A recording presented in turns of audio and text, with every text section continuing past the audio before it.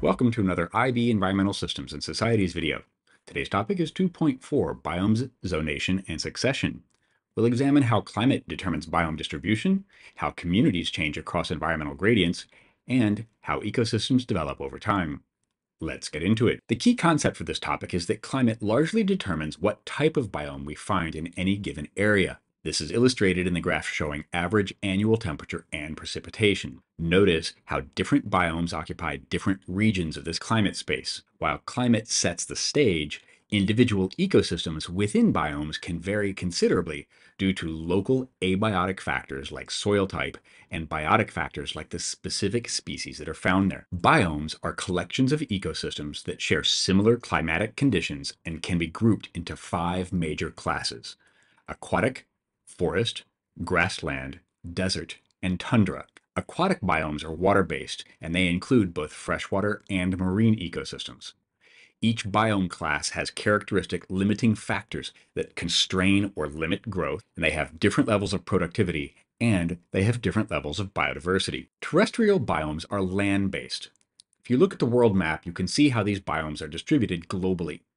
Notice the patterns. Similar biomes often occur at similar latitudes around the world. That's their distance from the equator. This is because climate follows predictable patterns based on latitude, which is we're going to explore in just a few moments. Here we see a specific example of an aquatic biome. This slide highlights how aquatic biomes, like all major biome classes, have specific limiting factors, productivity levels, and biodiversity characteristics that make them distinct. For aquatic ecosystems, limiting factors often include light penetration through water and the availability of dissolved nutrients. Forests are biomes dominated by trees. Forest biomes have high primary productivity, but they can be limited by nutrient availability, especially in tropical regions where nutrients are rapidly cycled and primarily stored in the biomass of the trees rather than in the soil. Grasslands are characterized by grass as the dominant vegetation type, with just a few trees. These ecosystems receive less precipitation than forests, their productivity is moderate, and it can be limited by seasonal temperature extremes and relatively slower nutrient cycling. Desert biomes receive very little precipitation, and they experience extreme temperature fluctuations between day and night. The limiting factor in deserts is primarily water availability, and that restricts photosynthesis. Despite these harsh conditions, desert soils can be rich in nutrients due to minimal leaching from precipitation. Tundra biomes are characterized by extremely cold temperatures, short growing seasons, and often permafrost. That's permanently frozen ground. Limiting factors include short days for part of the year, low temperatures, and frozen water that restricts plant access to moisture, even when it's present in the ecosystem. All of these things limit photosynthesis in the tundra. This table summarizes the specific limiting factors for each biome type.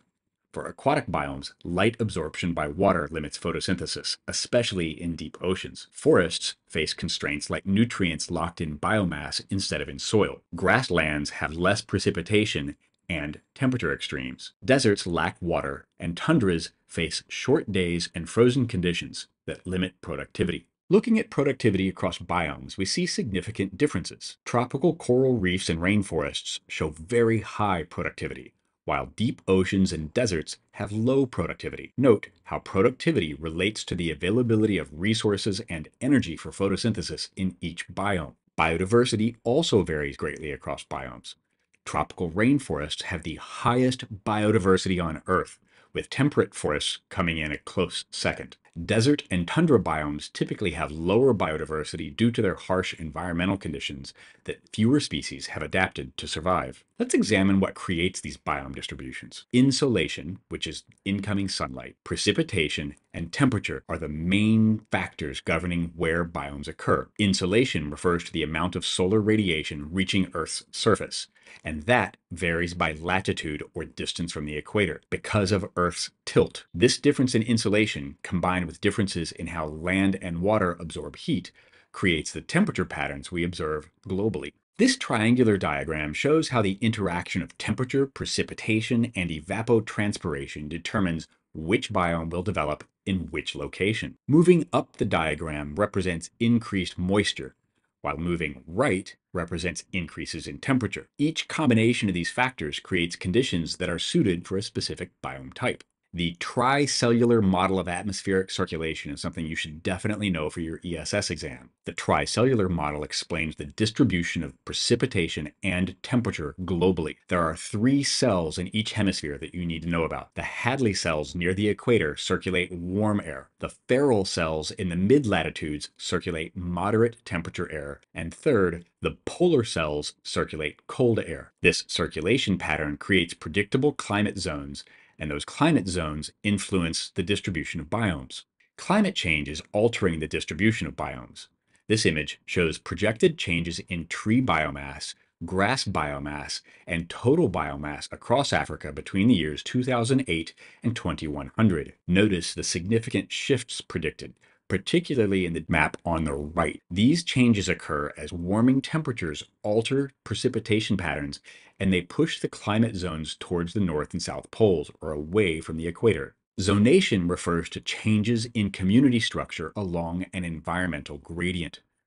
Unlike succession, which is a change over time, zonation is a spatial phenomenon where you can observe different communities as you move across the landscape from point A to point B. This coastal example shows how distinct zones develop from subtidal channels to the high marsh habitats. Here's an excellent example of altitudinal zonation. As we move up a mountain, both moisture and temperature change, and that creates distinct vegetation zones along the mountain. Notice how ecosystems at higher elevations resemble those found at higher latitudes. Moving up a mountain is climatically similar to moving towards the North or South Pole. It's important to understand the difference between zonation and succession. Zonation is a spatial pattern observed across the landscape at a single point in time. Succession is a temporal change where communities evolve and change over time. The image shows vertical zonation on a mountainside, illustrating how elevation changes create distinct ecological communities. This significant idea introduces succession, which is the process that leads to climax communities. Succession proceeds through stages or sears, from pioneer species colonizing bare rock to increasingly complex communities. The diagram shows the progression from bare rock through various sears to a forest climax community. There are 2 main types of succession. Primary succession starts from bare rock or substrate with no prior soil development, where no organisms have lived before. This usually happens after a volcanic eruption. Secondary succession occurs after a disturbance to an existing ecosystem, like a fire or a flood, where some soil and organic matter remain behind. Secondary succession generally proceeds a lot faster since some resources and nutrients are already present on site. Succession moves through distinct stages over time. Those stages are called sears, S-E-R-E. We start with a climax community at the top, which may be disrupted by disturbance. Pioneer species then colonize the area, followed by intermediate stages with increasing complexity, eventually returning to a climax community if left undisturbed for a long enough period of time. During succession, several ecosystem properties change predictably. This graph shows how productivity, biomass, stability, and diversity all change over time following a disturbance. Note that productivity peaks relatively early in succession, while stability continues to increase throughout the process. Greater habitat diversity leads to greater species and genetic diversity. This relationship occurs because more diverse habitats provide more environmental niches, and those can support more specialized species. The graph shows a strong positive correlation between habitat diversity and bird species diversity found in Nevada. Species can be classified based on their reproductive strategies and potential. Our strategists thrive in unstable environments with frequent disturbances. They produce a lot of offspring, they mature quickly, and they tend to have short lifespans. K strategists, on the other hand, are found in stable environments. K strategists produce fewer offspring, they grow more slowly, and K strategists tend to invest more resources in ensuring the survival of each offspring. This image illustrates the RK scale of reproductive strategy. On the extreme R-selected end, organisms like oysters produce millions of offspring annually. On the K-selected end, species like chimpanzees might produce just 1 offspring every 5 years. These strategies represent adaptations to different ecological niches. These graphs show different population dynamics of R and K selected species. R selected species show large population fluctuations. They often overshoot the carrying capacity and then experience a mass dieback. K selected species maintain more stable populations that hang out near the carrying capacity. The survivorship curves also differ dramatically, with R selected species experiencing high mortality or a lot of deaths early in life. In early stages of succession, gross productivity starts low due to the unfavorable conditions and the low density of producers. However, community respiration is also low, and that results in high net productivity as the system accumulates new biomass. The graph shows how gross production rises quickly, then gradually decreases while biomass continues to increase. In later succession stages, with an increased consumer community, gross productivity may remain high, but it's balanced by higher respiration rates. The productivity to respiration ratio, or P to R ratio, approaches 1, and that means that net productivity approaches 0. At this stage, the ecosystem is maintaining its biomass rather than accumulating more. This diagram illustrates how ecosystem stability, succession, and biodiversity are intrinsically linked. It shows the progression from bare rock through pioneer stages to climax forest, with increases in biodiversity, biomass, and soil development occurring throughout the entire process. In a complex ecosystem, the variety of nutrient and energy pathways contributes to its stability. This food web diagram shows 56 species with numerous connections between them. Each connecting line represents energy flow and can be thought of as a supporting structure. The more connections that exist, the more resilient the whole system comes to disturbances. There is no single climax community, but rather there's a set of alternative stable states for a given ecosystem. This forest shows patches of different colors representing different communities within what's considered a climax ecosystem. These variations arise from differences in soil conditions, in microclimate, and past disturbance events like storms that may hit one part of the ecosystem and leave other parts of the ecosystem alone. Human activity can divert succession to alternative stable states by modifying ecosystems. Activities like agriculture, grazing, fire management, or deforestation can create what ecologists call a plagioclimax community. A plagioclimax is a stable state that's maintained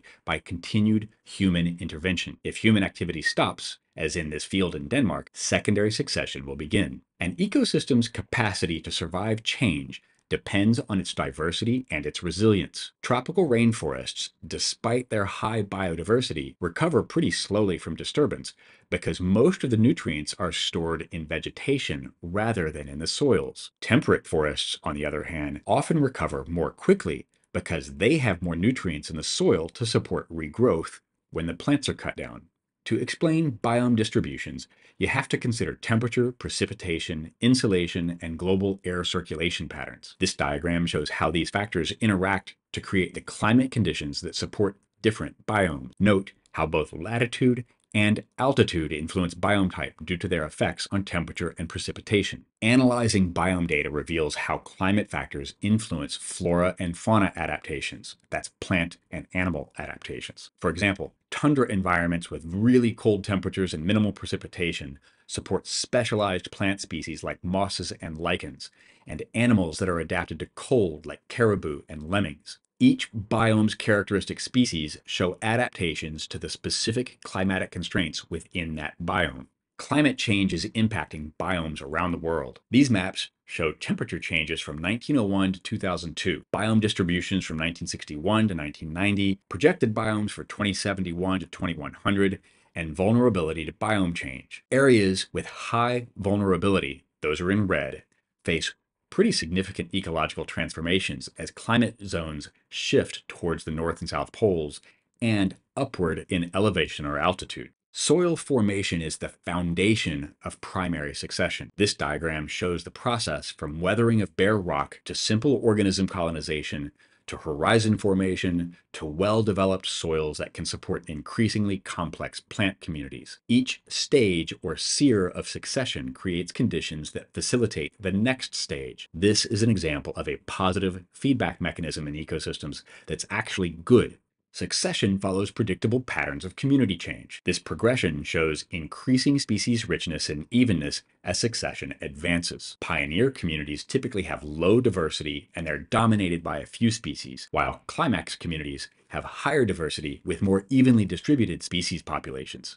Various factors can lead to alternative stable states within an ecosystem. This forest shows patches of different vegetation communities coexisting at the same time. These differences might result from variations in soil conditions, maybe some changes in microclimate or differences in microclimate from one side of a hill to another, past disturbance events like fires or storms, or historical contingencies, especially which species happened to arrive first. There are important links between ecosystem stability, succession, diversity, and human activity. Human activities that reduce biodiversity often decrease ecosystem stability. Practices that interrupt succession, like frequent clearing, prevent ecosystems from developing the complex food webs that contribute to resilience against disturbances. R and K selected species play different roles in succession. R selected species, with their fast growth and their high reproductive rates, dominate the early stages of succession. Their ability to quickly colonize disturbed areas makes them really effective pioneers. The K-selected species with slower growth and more competitive abilities tend to dominate later succession stages and the climax communities. This sand dune system provides an excellent opportunity to interpret a model showing both succession and zonation. This is primarily zonation because we see spatial changes moving inland from the shore. However, it also represents succession over time, as younger dunes near the shore eventually develop into the older, more complex communities found inland. From an international perspective, zonation occurs at both local and global scales. The same principles that create zonation along a small transect also operate at continental scales. From a TOK perspective, studying ecosystems requires decisions about which factors to measure.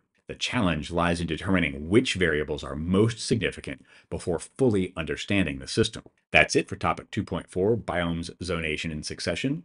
Remember that these concepts help us understand how ecosystems are distributed globally, how they change across landscapes and time, and how they develop throughout the years.